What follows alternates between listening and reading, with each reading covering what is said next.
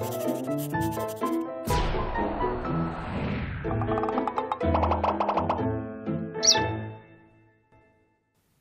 World War II, Londoners took nightly refuge in the underground as German buzz bombs exploded above, but they were greeted with a different buzz: mosquitoes.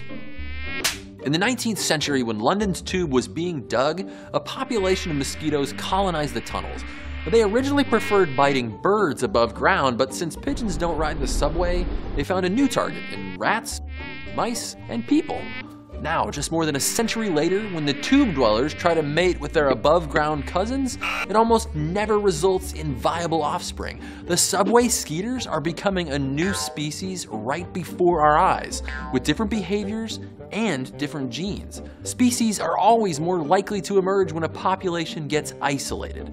Maybe one goes underground, maybe a river runs through them, or maybe one drifts out to sea. Once separated, a different drift occurs. Genetic drift. As time goes on, mutations accumulate and traits are selected by each environment until the two groups are sufficiently different that they can't mate, or as scientists call it, reproductive isolation.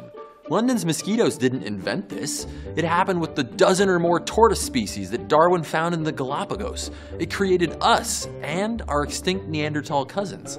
Small random changes challenged by nature have spawned each of the tens of millions of species alive today, and the hundreds of millions that are stuck underground.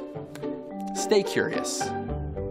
This video is part of our 12 Days of Evolution series. Check out more by exploring Darwin's beard, find the links down in the description, or you can click that thing that just popped up on screen. Why don't you drift on over and watch the rest of our evolution series?